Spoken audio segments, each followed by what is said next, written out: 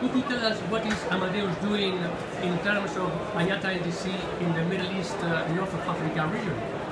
Okay, so first of all, Amadeus has made several publications about its own position with regard to NDC compliancy, its own plans worldwide with IATA, NDC.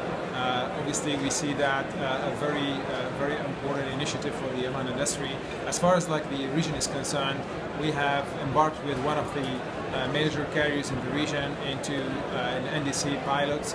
Details of the pilot are available on IATA website, but definitely it is for us one of the key initiatives, and we as well take that as an example, and we're talking to other carriers as well in the region about kind of doing a similar initiative or sharing our kind of experience as far as NDC.